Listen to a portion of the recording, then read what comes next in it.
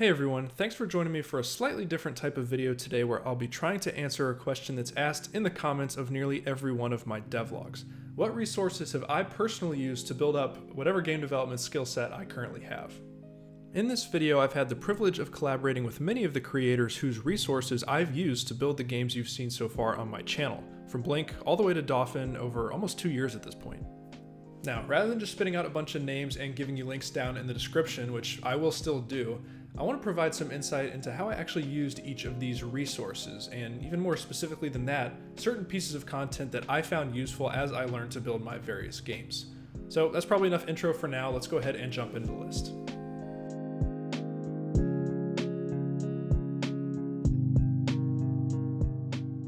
GameFromScratch is the first resource I want to share because it is one of the very first that I relied on when getting a bit more serious about game development. GameFromScratch is a comprehensive resource for game development news, resources, and tutorials. It's run by a fellow named Mike, who has been a champion of free and open source software and happens to have been an early advocate and tutorial author for the Godot engine. I stumbled upon Mike's channel for the first time years ago while I was still researching the pros and cons of various engines for use with Blink, so before I even decided to dive in with Unity. GameFromScratch has so many videos providing clear and concise overviews of individual game engines and tools, and also covering major updates to those tools. Whenever I want more info on an engine or a framework I've just heard of, or want a deeper dive into a recent update, this is where I go. Specifically, I found great value from videos like Why Godot over Unity or Unreal Engine, and Godot 3.2.2 released. This type of content both helped me make an informed decision about the toolset I've chosen to use, and keeps me up to date with new updates to that toolset as they're released. All these videos that I just mentioned, as well as all the videos I will be mentioning, will be down in the description below. I hope you get a chance to check out GameFromScratch. Even if you're comfortable with the toolset you already use, I think it's both interesting and important to just keep an open mind about the different tools in the game industry and see how the industry itself is evolving.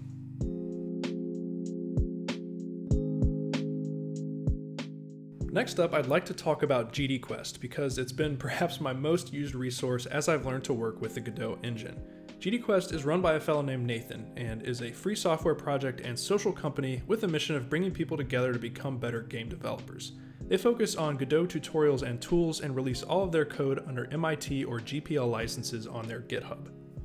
Most recently, you might recall my references to their tutorials on loading dialogue from JSON into Godot for use in a dialogue system, or creating a procedural generation algorithm, which I used to create my cave system in Dolphin.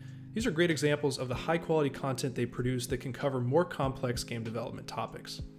On the other hand, GDQuest also produces great content for beginners. Their Intro to GDScript for Programming Beginners video is a fantastic place to start if you want to make a game but don't have any previous programming experience. In addition to content focused on the Godot engine, GDQuest provides many resources on other free and open source software that can aid you in developing your game. I've enjoyed watching videos about tools like Krita, LMMS, and even just Linux overall as a choice of operating system. It's the reason why I now do a fair bit of development on Dolphin from within Pop! OS. If you have any interest at all in making games with Godot, or writing code, or making music and art with free and open source software, I definitely recommend checking out GDQuest. They have just a really great mission statement, they're passionate about what they do, and they've been a really important resource to me as I've built Dolphin.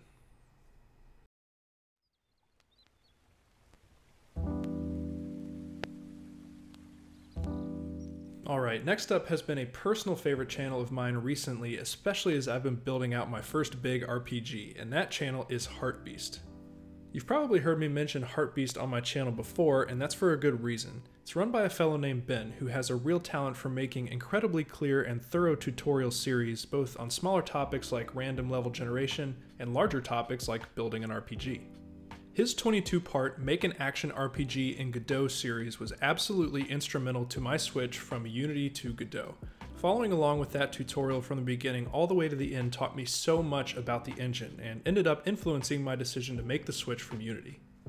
Apart from great tutorial series, Ben has also been creating devlogs recently for his current personal project that he's working on with his brother.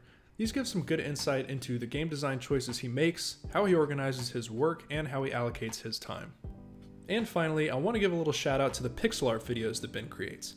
As someone who's still struggling to learn and feel comfortable with pixel art, these videos are a great motivator and glimpse into how someone with more experience goes about building a new piece of art. HeartBeast continues to be one of my all-time favorite game development channels with its mix of thorough and informative tutorials and motivational content. I definitely recommend giving it a shot even if Godot is not your main game development tool.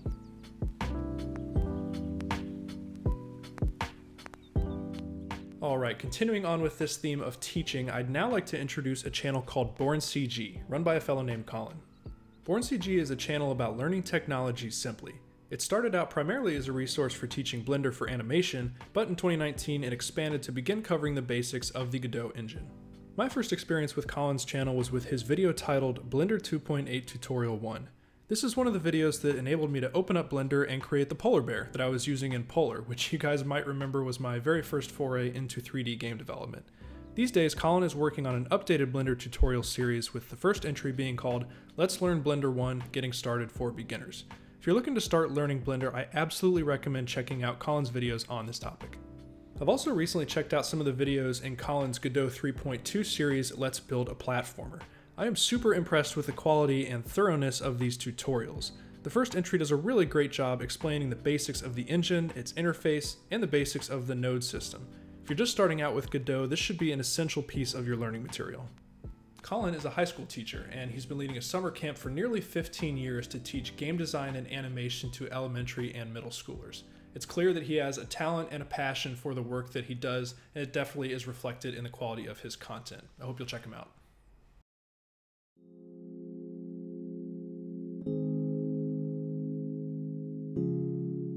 Speaking of teachers, the next channel I'd like to introduce has a mission to introduce computers and programming to younger aspiring developers and believes it's never too early to do so. This channel is called KidsCanCode and it's run by a fellow named Chris. I wouldn't let the name throw you off, though there is certainly a wealth of beginner-focused content both on the KidsCanCode YouTube and website. There are also some really modular, concise, and more advanced tutorials that Chris has published. KidsCanCode is actually the home to one of my favorite Godot tutorial series called Know Your Nodes. This is such a cool series where Chris produces independent videos each focused on a single Godot node type, like the tile map, Y-sort, or path follow 2D. It's a great resource to help teach you how to properly use a particular node and utilize all the functionality it has to offer.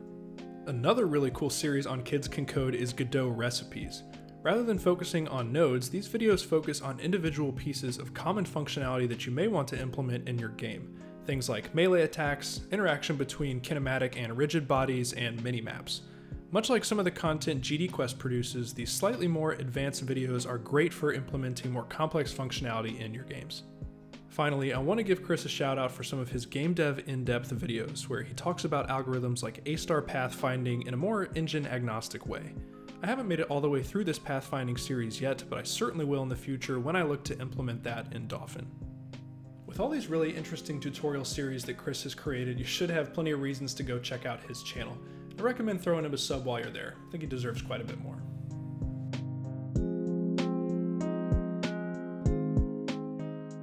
Last but certainly not least is a channel that really just takes things to the next level, both with its driving force of game industry veterans and captivating animated presentation style.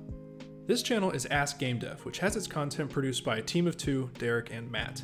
They have a mission to help viewers elevate their games and inspire others. When I first stumbled upon this channel, I was completely blown away by the breadth of content they produce. A quick glance at their playlist section gives a pretty good overview. They have reviews of individual game engines and tools, marketing and publishing tips, and resources to help you succeed as a solo game designer and developer. This channel is a little bit different to the ones I've mentioned so far in this video. You're not going to find a lot of tutorials on how to implement an inventory system, for example.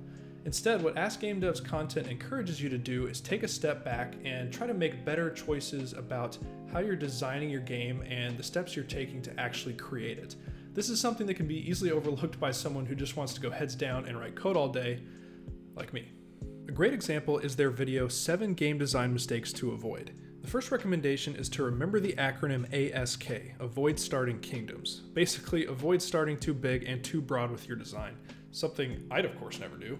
And they go on to talk about how to be flexible with your commitment to certain feature ideas and how to properly incorporate story in the early hours of your game.